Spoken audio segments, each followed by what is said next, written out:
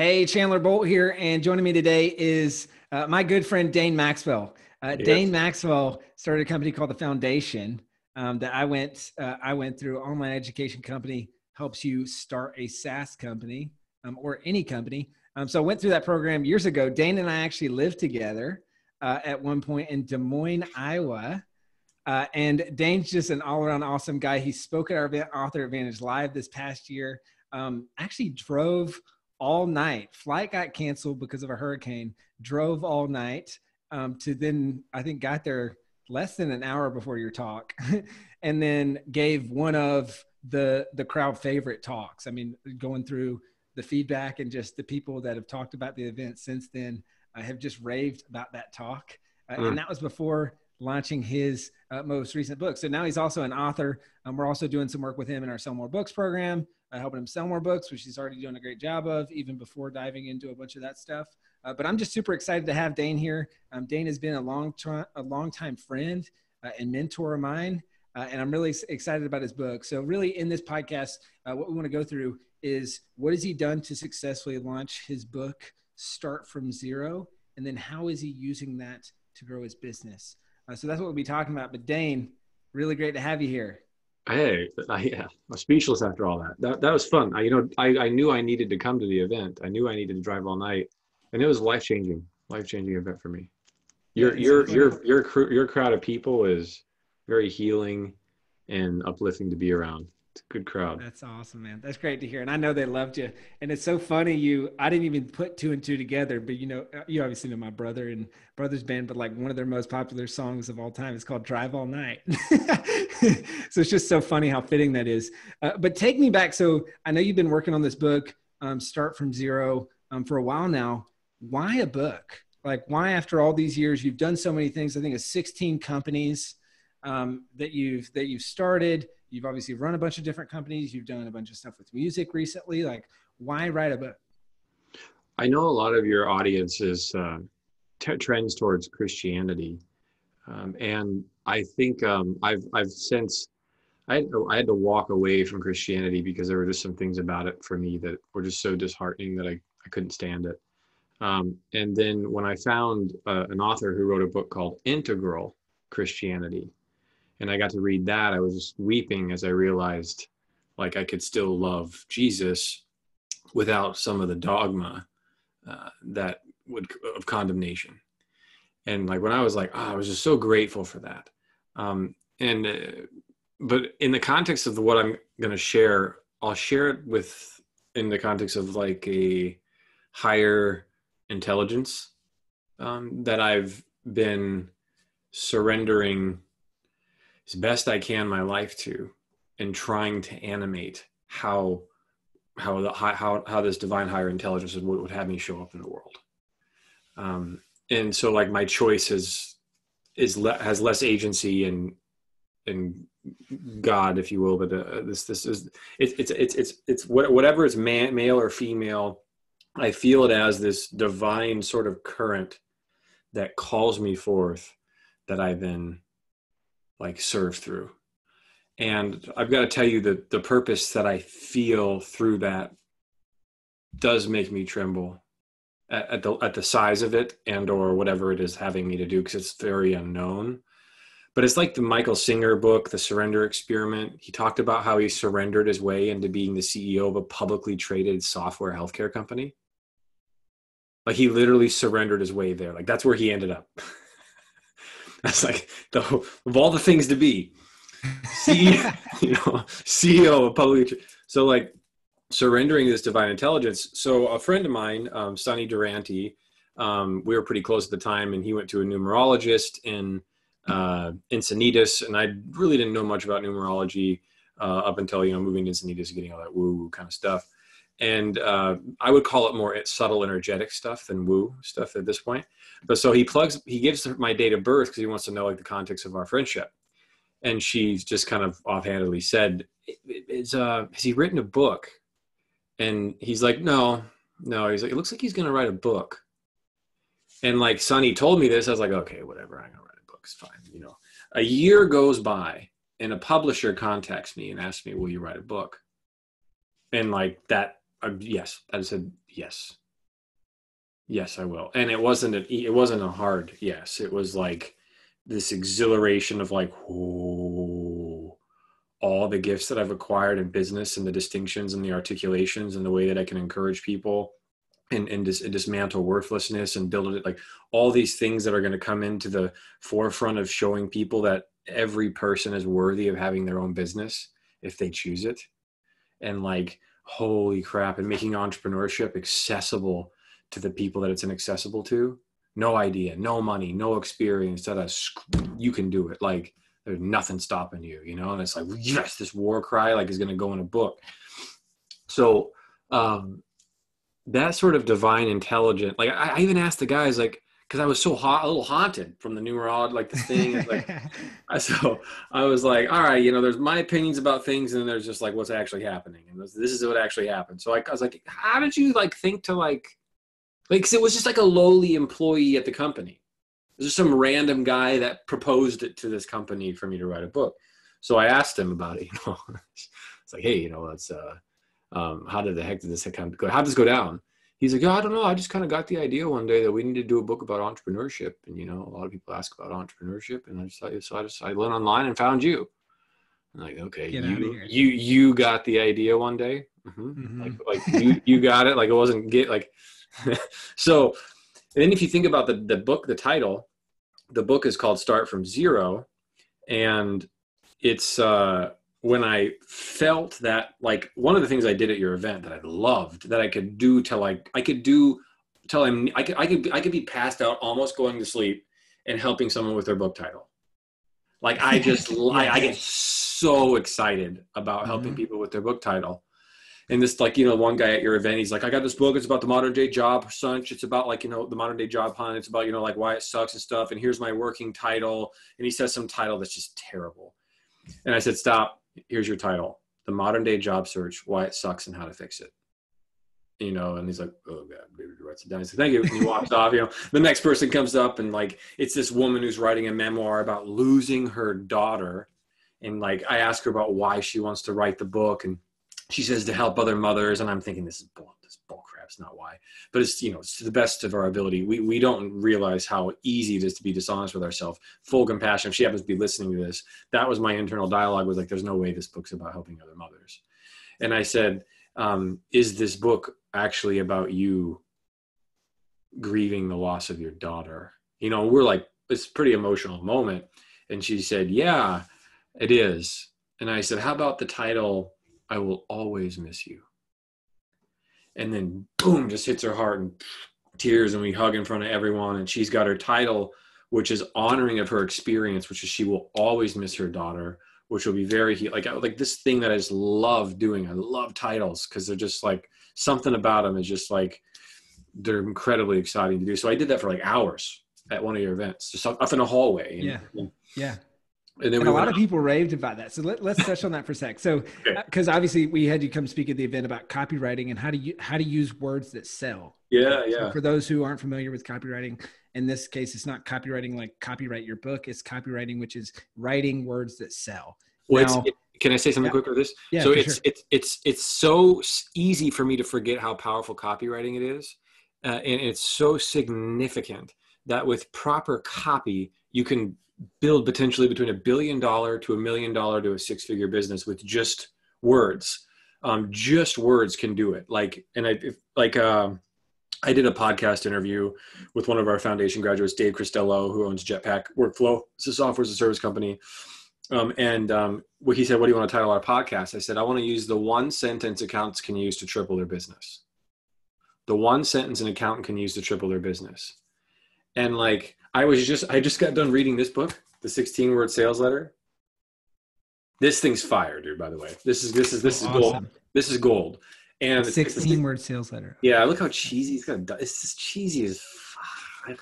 I almost didn't buy it because the title looks garbage, but I was like, you know what? I'll bite. I want to know what the 16-word sales letter is, because he got me with the copy. And then he pulled me in, and I was like, oh my God, with copywriting, all you got to do is define one belief and answer 10 questions, and you have your copy. Just define one belief in 10 questions. I'm like, this guy, he's an Agora. Agora is huge. So anyway, I just got done reading this and I was like primed. And so he's like, so what do you want your interview with the accountants to be on? I was like, the one sentence that will triple your business for accountants. Because I was fresh on this. If I wasn't fresh on that, I'd come up with something that'd probably be all right. But that's how important copy is. Like, it can literally make such a dramatic impact if you can get in the right frame of mind. And you can do that by reading and priming those right books. 100%. And I remember you stressing the importance of that years ago when I was in the foundation. And good, yeah. I remember, I know I've told you about this, but I remember handwriting copy for an hour a day. This is actually while we lived together, while I lived in your house in Des Moines. And it was, for an hour a day for 3 months. And I would say like that just like you said, you forget that it's a skill that is extremely powerful. And so many things that have come from fast growth for self-publishing school have come from the ability to write copy. So for those that don't know much about copy, and I know this is like a big question. So, and we could do a whole separate interview about this, but like for those who don't know about copywriting, like how can they use that skill set to come up with an awesome title, especially for their book? Or maybe what were some of the fundamentals? Because I know you did workshops in the in the hallways, is like anyone after your session who wanted help. Yes. That was so fun. I could do that. What were the commonalities, and like how would you kind of teach the framework that you were saying about coming up with titles so easily? A lot of the title is about finding the energetic space for the permission for that gold to shine through. Because the title is within the book. The title is within the person. What greatness is within you. The title is literally like within the person. And so like if I listen and then we just kind of give permission for the space to come up. Because like one of the women, she was like, her book was like, it was this really stupid title. It was like A New Life Again, memoir of recovering from abuse or something like this. And I listened to her story, and through listening to her story, I was like, oh, you were abused often? He said, yeah. I said, oh, okay. Your title is So He Hit You Again. That's the title. So he hit you again, threw himself on you, and tried to mold you into his image. Girl, fuck that. And she like, I don't know if she's in it. She loved it and people loved it. And like, it's got that like, but to find that the title wants to be unique. And in order for it to be unique, it needs to come from within you, and it needs to be an honest reflection of your experience. So I Will Always Miss You was what I was feeling from the woman. The modern day job search is exactly what he told me. He's like, hey, I've got a book about a modern day job search. It's da-da-da-da-da-da-da. Here's my title. I was like, oh no. And then so the title needs to be really unique, and it needs to come from within. And you can find those words if you give permission for that right thing. But what I would say is, if we are invested and this is pretty common, if we are invested with our book title being successful, and that we have some way believe that our well-being depends on the success of the book, which I've slipped into many times with my book, then that can actually totally create a state of survival. And then it can shut off a lot of creativity, because you're like, this book is my livelihood, my well-being depends on this, versus the book just being a beautiful expression in the world, and it's not identified with you. That is an amazing place to get to. And that's not something that you just make a decision on. You've got to find the unconscious links and sit with those and dissolve them, and et cetera. But if you have like this like unconscious belief, this book has to work, or this is my chance for significance. This is my chance for worth. This is my chance to be understood and seen. If you got any of that going on, you're in deep, deep trouble, because your body, you won't be able to be creative at all. So like, hire a therapist, like a straight up normal business, like a therapist for business. And I get such good ROI bringing my business issues to like, I don't trust hiring people, bring that to a therapist. Or like, I'm super identified. It's no shame. I'm super identified with this book. I think this book means that I'm worthy or not. You bring that issue clearly to a therapist, and you start on doing that, you'll do your best work. Because one of the best books I ever read, by the way, I put into a visual piece of art back there on my wall. It's called The Great Work of Your Life. It's a very niche book, but that guy poured his heart and his soul into a book probably for 10 years, and that 10 years into 200 pages, The Great Work of Your Life. Holy crap. Like, just in tears reading it. You read about how Gandhi, and you read the entertaining story about Gandhi. You read about Beethoven, and you read about Marion, the woman who established the female vote. And like, this painter, Camille Corot. And you learn about all these guys from that book. And dang, I totally lost my train of thought. I'm sorry. Yeah. So the 4 steps to the great work of your life are to look to your path, right? The titles inside of you, do it full out. Let the book slay you. Let it slay you. Let it just cripple you. And then use your fingers to type. And then when you let go of the fruits, that's step 3. And then give it over to God as step 4. So now, but like, if you're not going all out, and then you try to give it over to God when you're not even all in yourself, it's not a reciprocal relationship. So when you talk about let grow the fruits, what I have written down, clinging to outcomes hinders your performance. So yeah, try not to do that. Short long. And I love that you were saying, how, the guy at the event was explaining his book and then said his title. Yes. That's what we talk about is your title is in the 90 to 120 second explanation of your book, not the fancy title where you're trying to be clever. Right. Yeah. And so I will often say, record you explaining the book to someone and the title's right there. Right. Yeah. So I love that you did that on stage and with that book. So walk me through, and we'll talk. I want to like a little bit more on titles, and then let's go into your book, how you're launching it, how you're using it to grow your business, some innovative things you're doing on the launch, stuff like that. But specific to titles, any other tips for people coming up with a good title? Because and so actually 2 things. I'd love to hear, how did you come up with a title for your book? And then secondly, for people who are like, oh man, like you're just spitting out these crazy good titles, but I don't have that skill. Like any framework that I could use, or like something that I could use to kind of get there? $5,000, I'll give you a title. No, don't do that, please. I'm not sure that could open a slippery slope.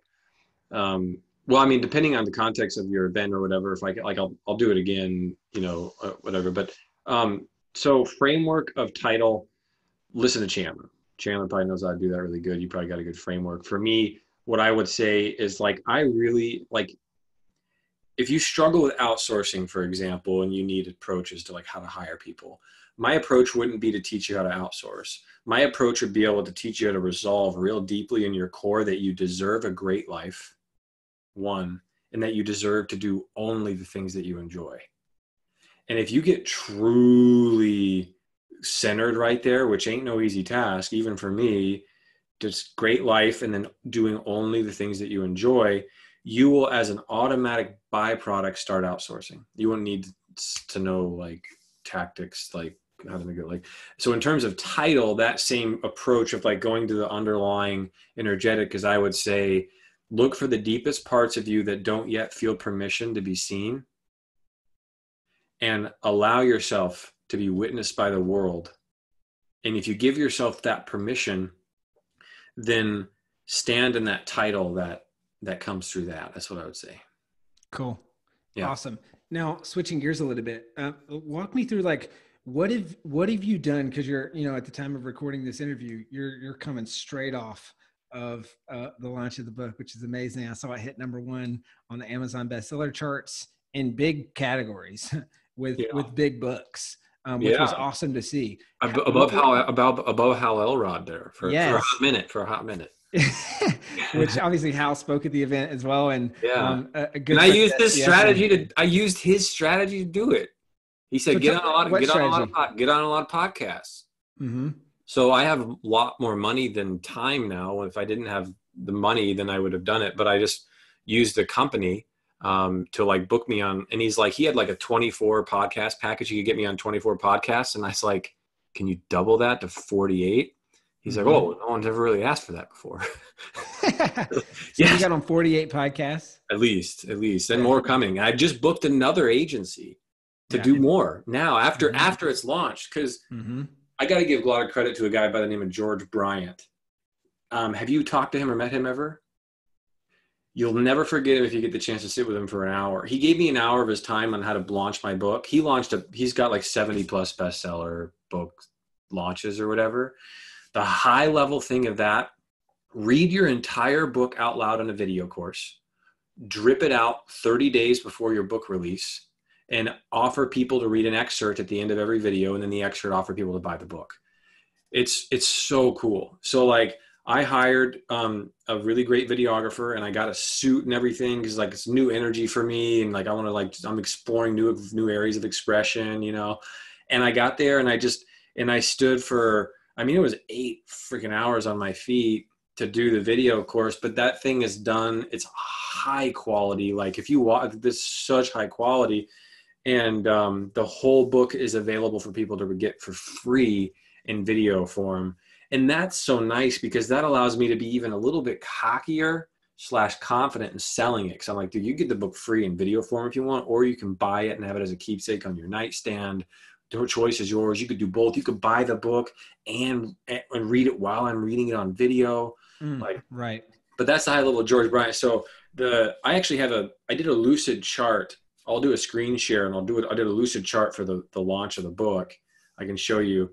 And then there's one strategy that I'm doing to launch the book that I don't think any other author is doing, that I'm a little hesitant to share at this point, but I could share it with your group maybe like 3 months down the line once it's vetted and stuff. And but I'll share it with your group first when I'm ready.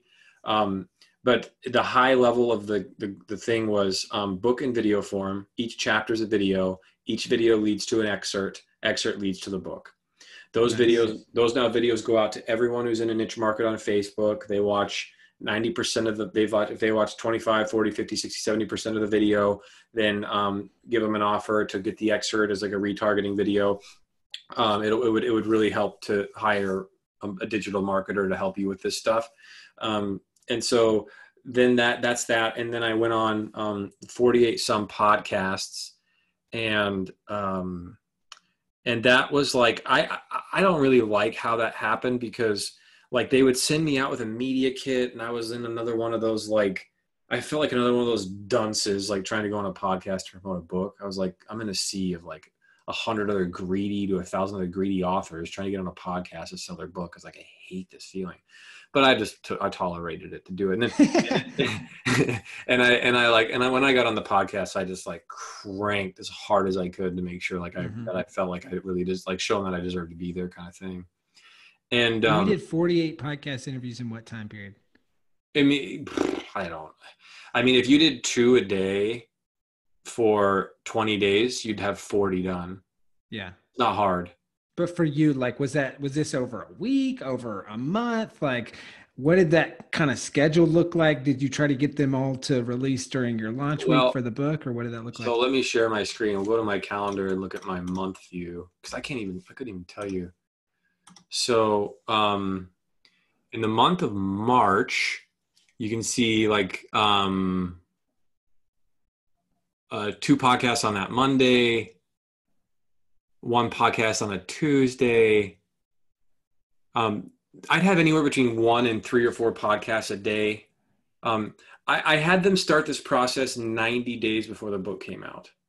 So like kind of around like 90 days, but like it would get kind of hot some of these days. Like there's one day I had 5 podcasts in a day, you know, and that was actually fun. Like that's my zone, is just talking. So that calendar just only confused me. So sorry if you guys didn't get me back. Yeah, that's so a lot of podcasts. I love the video companion course. I mean, it's super smart because it's like you get the two-pronged benefits, right? This helps pre-sell books and it helps continue to sell books, but then also it helps turn readers into subscribers. So there's kind of this virtuous cycle of life that is, people buy the book and then end up checking out the videos, or people check out the videos and then end up buying the book. And then they keep using both resources to achieve personal business goals, sure, of selling books, of growing your business, of things like that. But then also the reader goals, which is that they actually use what they learn in the book and they implement it. So there's kind of like, I love when I see people, I'm about to interview Pat Flynn, and he does these companion courses for each of his books, you know, and I think that's just such a great way. It's so synergistic to help the reader get results from the book, to turn readers into subscribers, and then to sell more books, kind of across the board. So anything else that you did either that's unique that you're like, hey, this worked really well, or you mentioned learning the podcast thing from How Elrod, anything else from Author Advantage Live? I know you were in a bunch of sessions. Anything else you learned from there that you implemented or that's worked well? Well, I've got a lot of cool stuff going to happen from the book. The book is designed as like, I wrote it as like a spiritual gift. Like my intention was as a gift. So like, we're going to buy a bunch and like donate them to libraries and like, you know, and potentially like have like free groups where people come and read this book to learn how to start businesses from scratch. Like I want it to be like a Hallmark book, like tattered on the side of curbs. Like people just like, I don't know exactly like on the side of curbs, but you know what I mean? Like just everywhere. And like as a gift, like it's that's the intention. So I wanted to say that like, so you want to like, when you're thinking about promoting your book, it's a terrible context to get caught in, because if you can come from the place of how to add value to people by introducing your book, that subtle change will make quite a big difference. Because if we break apart, like, so I'm trying to get on Pat Flynn's podcast again, and I think I'll get there. But I've emailed him 2 or 3 times. And I'll show you the emails I sent, and I'll show you an email I sent that I thought was probably one of the better ones. And I'll show you what my podcast approach is going to be. So Ryan Robinson, is, pretty, like if you Google make money online, Ryan Robinson is number 1. So, I sent Ryan this email. I'm a fan in the subject line. And then I said, I'm a fan of how hard you work and what you're up to, Ryan. Watched you for 2 years now. I've got a book coming out that will help a tremendous amount of people safely enter the world of entrepreneurship, cover attached. I've already had 15 millionaires graduate my programs. Track record is there. Also own a multi-million SaaS. Here's why I'm writing. I wanted to see if you thought if I'd be a good fit for your podcast. I've had top episodes with Pat Flynn, Mixergy, and EO Fire, but we have yet to meet. And second, I was wondering about a random idea. If I could pay you to read and review the book honestly on your blog. Book released March 31st, 2020. And then here's the title. And then he replies back. So I sent this on December 4th, 11:37. He replied within a half an hour. He said, "Hey, Dane, thanks for the kind words and for reaching out. You actually caught me on a recording break from my podcast, pausing while I reposition the show early next year. But I'm thinking we could probably do an interview once I get the new approach down. Would it be cool if we stayed in touch regarding that?" Because I'm not trying to push my agenda onto Ryan. I'm in relationship with him first, add value first. Is this a fit first? I'm not like a chicken with my head cut off, like a, artist with CDs, like, here's my CD, here's my CD, here's my CD, here's my CD. And I'm not an author being like, here's my book, please read my book, please validate me, please validate. But I'm not doing that. I have those thoughts, but I resolved not to do it. It's about what I'm showing you here. So I said, for the book, I'd be happy to give it a read for free and let you know my thoughts and considering it in my business books 2020 update. So if he wants to feature my book there. Last question for you. I'm actually doing a guide on effective outreach emails right now. And your email is really strong. Would you mind if I use this email as anonymized in my upcoming post? I blur your name out and other identifying info. So he wanted to use this as a template for reach out, which we'll break down in a second, but he wanted to anonymize it. So here's what I said. I said, dude, so beast, I teach that stuff, but honestly then forget it myself when I'm writing these emails. Like I was just kind of doing unconscious competence. But then I said, maybe you don't have to anonymize and I could get a backlink.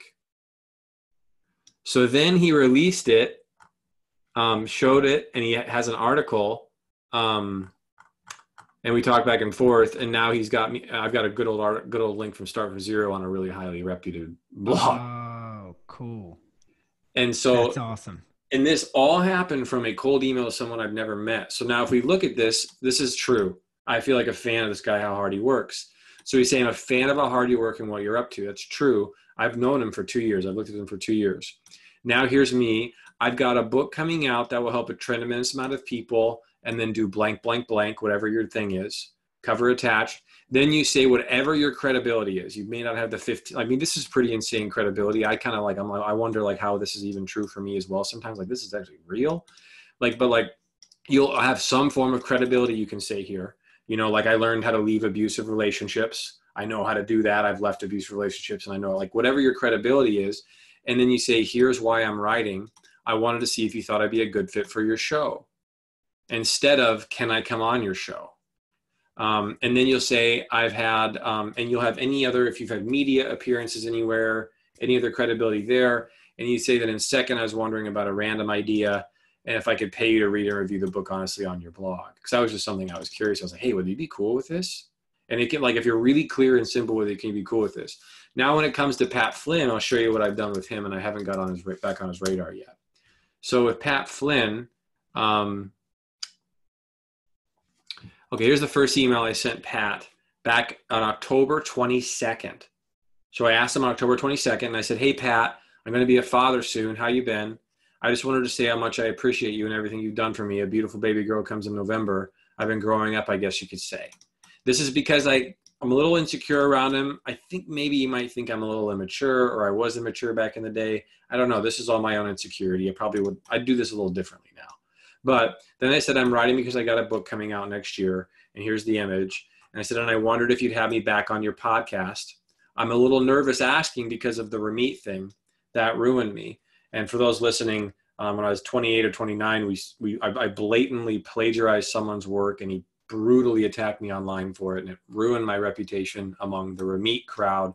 And so it's actually why it's a chapter in my book. I actually publicly apologized to Ramit in my book on one of the skills. There's 7 skills I identify in the book, and one of them is to learn from losses, mistakes, and low integrity moments, because I had a low integrity moment. So I literally show you how to do it, and I apologize to Ramit publicly. Anyway, I've learned a lot from it, and it took a lot of healing to do, but I tell him about how I speak about actually Ramit in the book, and apologize because I think he knows Ramit, and it's in this fear. I think that's what's relevant. And I wanted to contact you well in advance. And then I got this PS. Anyway, you can tell I'm really trying. And you can also tell like I'm desperate a little bit, you know? So this is a desperate email. So then Jesse replies on his behalf, and he says, hey, it's great to hear from you. Full disclosure, we're full on the podcast all the way up to Q2 2020, blah, blah, blah. Which like Pat's told me this before. He's like, yeah, man, I'm full for like a year. And then I'll give him an idea. He's like, that's good. Let's do that right now. So like, this is negotiable. You know, it's usually negotiable. Like if you have it said, listen, man, our podcast is full for a year. If someone says, listen, our podcast is full for a year, you could say something like, well, listen, if you tell me what the number one hottest thing is with your audience right now, we can do a podcast episode on that topic. And then lightly reference the book at the end. Tell me the topic. I'll tell you if I can help with it. And then like, I did that. And I was like, what's the biggest problem? He said, my audience has a huge problem with taking action. I was like, I actually got an excellent concept how people take action. I got on a show that week. So that's always negotiable. So then I just reply back, I follow up. I speak with Pat, I'll touch soon, nothing. So nothing October 23rd. So now I take another swing at bat with Pat this week. And I send 6 days ago, you can tell I'm way more confident. You can tell I'm way less needy. You can tell like I've got some of my mojo back. Subject line, #1 bestseller, man. And I say, hey bro, want to have a reunion? Kind of playful. I think I could deliver your new #1 podcast show. Would love to catch up. And then I have a link to the image. And now Jess replies back again, hey, I've got you on the list to discuss with Pat on our one-on-one next week. But if Pat gets back to you before I do, let me know. Very different reply. And then I say, that's great. I really want to get on Pat's show. So I said, I can even build a business live on that podcast for the episode. That'd be dope. Right? Like, well, I mean, what would be like irresistible? Because the start from zero process in the book, within an hour, you can have an idea. You can have the sales letter written out. Like within 1 hour, you can have a business if you follow the start from zero process. So that's what I'm doing now. So with the first iteration of the 48 shows, I was one of those dunces with his media kit contacting the podcast to get to sell my book. I was like, that's fine. I just don't like this. But I tolerated it. Now, with what I'm doing here, my form of reach out, Now I'm using, and I'm trying a different reach out person. I love the first person I used. They were amazing.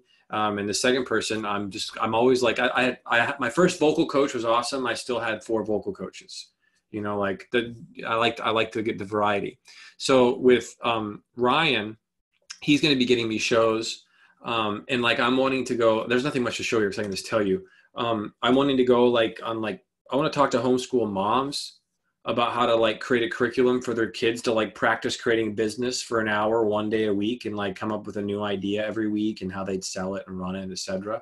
So a curriculum for homeschool moms to run this in their thing. And like, so there's this deep intention of service behind the book, which really, really want to serve. So I'm not necessarily shooting, bestseller's cool, but like what I'm really after is a combination of like, I'd love to be recognized as a bestseller, because the book has so little of my ego in it and so much of my heart.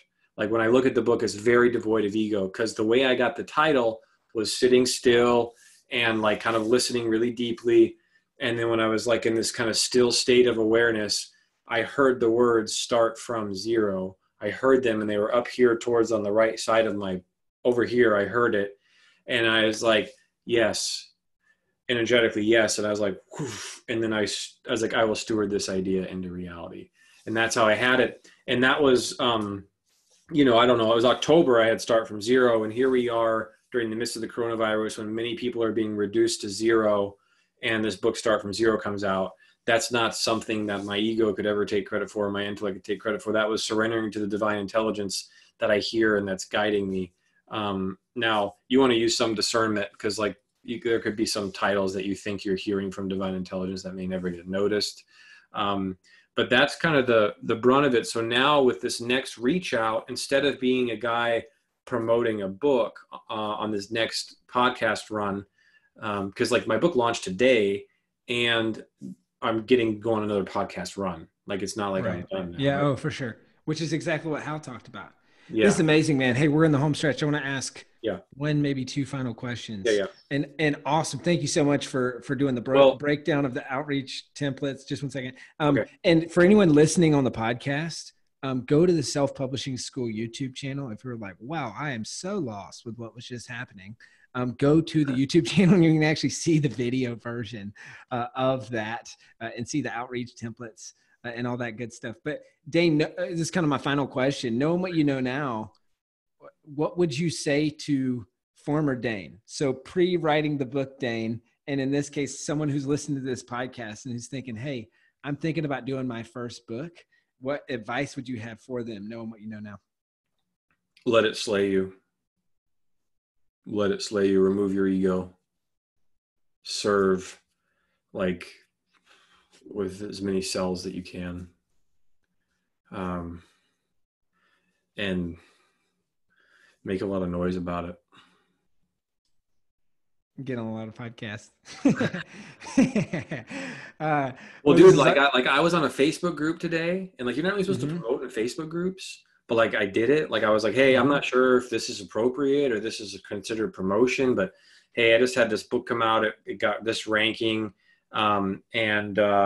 If anybody wants an excerpt for free, I can give an excerpt, and I tag the admin. If you want to delete this post, that's fine. And it's blowing up. People are like, give me the excerpt. And I got like free promotion in a group. Like, so when I say like make a lot of noise, like I really believe in the book. It's like my phrase of the book is like, this book is so relevant now because this book will help you find a virtual work at home idea very, very quickly. And so like, that's a new spin anyway, like that, but that comes from ideally like looking where you don't believe yourself, holding that as an experience, finding where you do, etc. So not just get on a lot of podcasts, it's make a lot of noise. We've got ads going. We got all this retargeting going. We've got, I'm going to do a whole blog post right up to on every little thing that we did to promote it. Cause there's a bunch of like I'm going to be on the cover of some magazine through some random happenstance thing. And I got on Nathan Lacka's magazine, and all this weird stuff happened because the intention was, how can we make a lot of noise? That's awesome. Yeah. That's great. And speaking of Nathan Lacka, did you see him? Did you see his session out with Advantage Live? Yeah. Oh my gosh, that guy is unreal. I love that. We have battles in Catan whenever he comes to LA. He loves that game, but just as a strategy man, all the stuff he did to launch that book is unreal. Well, hey, let's do this, Dane. This has been amazing, man.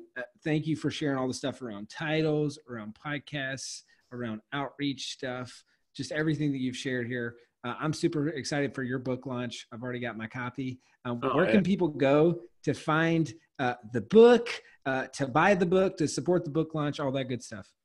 Thank you for anyone who does. Startfromzero.com is a great place to go. You can see how I'm going to run the book, how I'm going to run the funnel, everything. Just study it, learn it. And then also, if you want an excerpt, startfromzero.com/5, F-I-V-E. You get the 5 question process. And it's start from zero, Z-E-R-O, or the number 0? Spelled out. All right. Spelled out. Startfromzero.com. Check it out. Grab the book and check out the companion course. And Dane, hey, thanks so much for coming on the show. This has been awesome. Love watching and learning, and excited to keep working together on this book. Yeah, and I just want to say I hope everybody has a good life.